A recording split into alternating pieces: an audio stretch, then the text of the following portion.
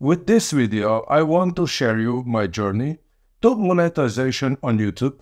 I'm still not there yet. And also I will talk about what YouTube promotion did for my channel.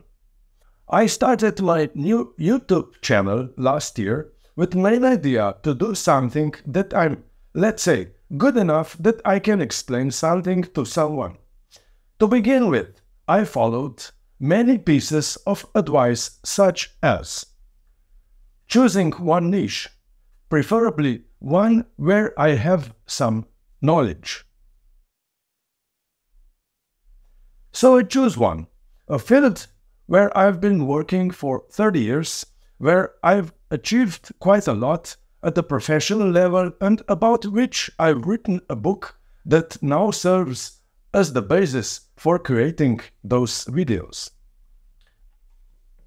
Another piece of advice is to work consistently and be persistent. For more than half a year, I posted videos weekly, investing several hours into filming and editing each one, of course, with 30 years of knowledge and experience and a written book as a foundation, but the videos were getting fewer and fewer views. Another advice was to use promotion. So I did.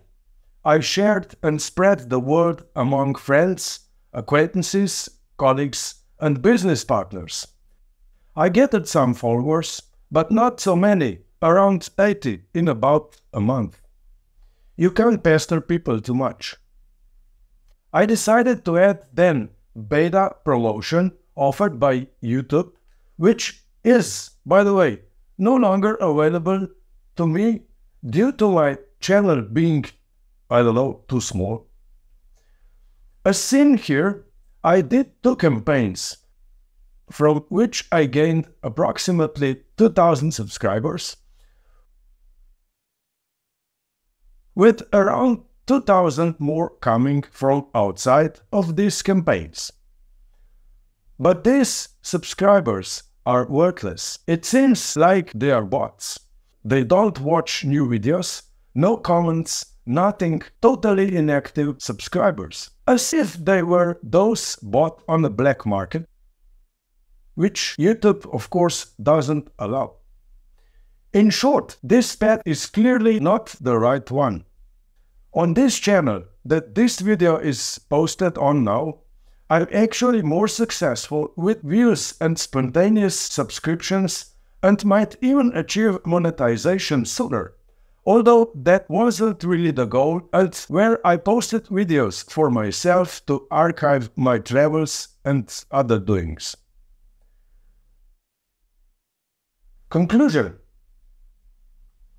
The path I choose for my, let's say, business channel is clearly not quite right. I will persist a bit longer, but I'm also considering an additional channel where I would focus more on emotional approaches and concrete examples.